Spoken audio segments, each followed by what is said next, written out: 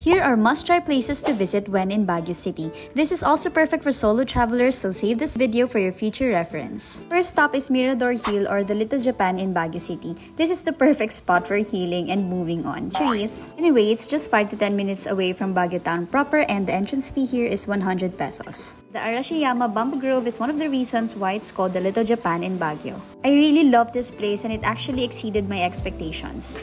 Reminding you guys to wear proper footwear or comfortable footwear because you're gonna do a lot of walking here. I'd also like to share that I was able to spot SM Baguio City from Mirador Hill. Now this is why I mentioned earlier that Mirador Hill is a good place for moving on and probably dating because it's so big and they have a lot of areas to sit and just relax, enjoy the nature, and just unwind. You know what I'm saying, right? That's gotta be one of the most fantastic views you'll ever see in Baguio City. It's an overlooking view. And now the cherry on top of Mirador Hill's adventure. The exit will be at Lourdes Grotto, so it's like hitting two birds with one stone because you'll be able to visit two destinations in Baguio City.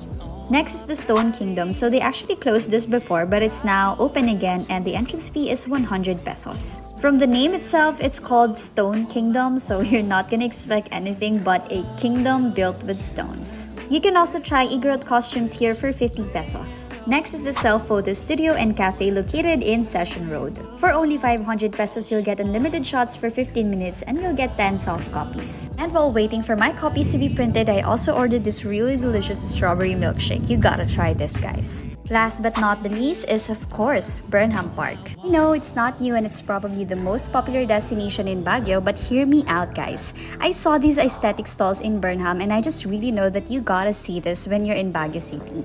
And that's it for this video. Thank you so much for watching and don't forget to follow for more travel vlogs.